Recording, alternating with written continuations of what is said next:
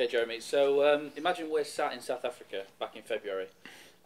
What would you have told me your goals for the season were? Well, my goal was always to finish in the top 20, and well, I would have said that in South Africa, yeah. And those first few events in South Africa, how would you assess your time over there?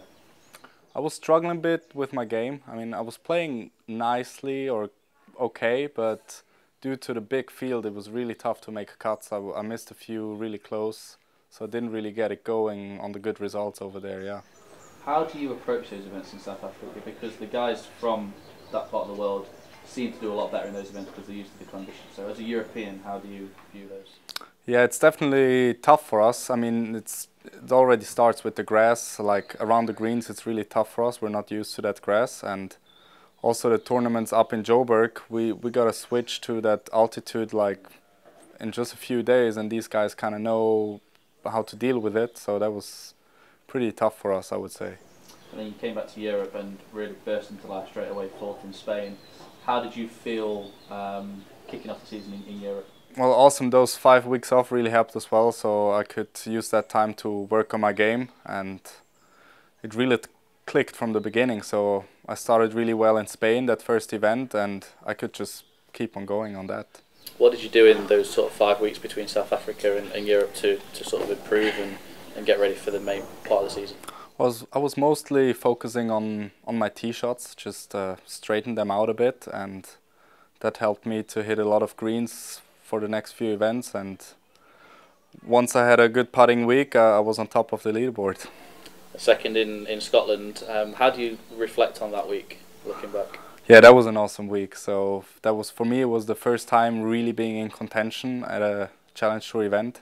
So it was really special for me, especially going into the final round with a 4-shot lead. That was new.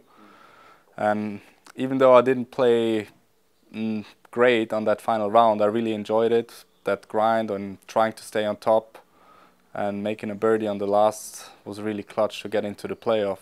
So all in all, it was an awesome week for me. You obviously just missed out that week. What did you sort of learn about yourself that week? Well, I think it kind of helped me. That finishing second helped me for the rest of the season as well. So getting a win was really one of my other goals this season. So, and finishing second on that gave me, so I kind of knew I have the game to do it, and I was just staying hungry on that win. In that period, sort of June, July, perhaps into August, it felt like your name was up near the top of the leaderboard every single week. How comfortable did you feel within your own game at that point? Really comfortable, yeah. So especially off the tee, I was really good, which I wasn't in the past few years. So that gave me a lot of confidence, and also kind of relaxed my game a little bit, because I knew if I hit fairways, I'm gonna shoot good scores. It's just depending on my putting then, and that gave me a little bit more of a relaxed mood and more confidence. This year you've missed, I think, 7 cuts, finished inside the top 10 on 8 occasions. When you do make the cut, do you feel like you're in a position to challenge every single time?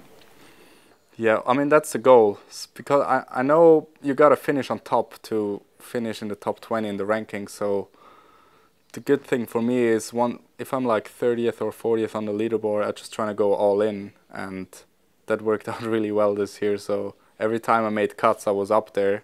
I rarely finished like towards the end of the cut. So that just mentally wise, it was a strong part of my game this season. Yeah.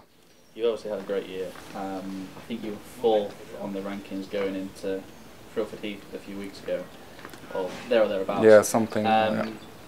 How great was the feeling to finally get that win in England? Oh, it was awesome. And I think I could take all the experience from the whole season into that last round. So I was really focusing only on getting that win and not to worry about other scenarios, because I was already good in the ranking. So all my focus was on getting that win. We spoke about earlier, you missed out in the playoff in Scotland. To then win in a playoff, what were the feelings when you stood on that 18th tee for the final time?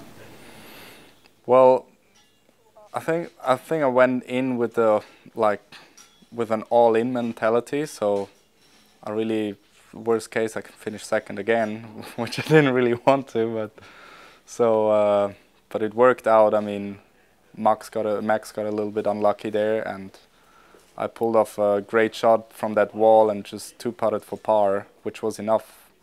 But yeah, it was an awesome feeling. Just describe that feeling of winning. It's tough to describe. I mean, it's like a big release for me. So it's all I wanted to have, like my biggest goal in the season, and to make it happen on the last like regular event was just unreal. And also with the spectators, it was so fun playing in that last group on the last round with all the support, and also obviously with Max being like a super nice guy. We had a lot of fun out there and it was quite chill. One event to go. You've obviously still got an awful lot to play for, but how would you assess your year if you look back at it as a whole? It was better than I expected. So in the beginning of the season, I would have never thought that I'm gonna be standing here in Mallorca as #1. So really proud of that, and now I'm just gonna enjoy and make the best out of it. And just what would it mean if you were to be crowned #1? You'd be the first Swiss player to be #1 as well. It would mean the world to me.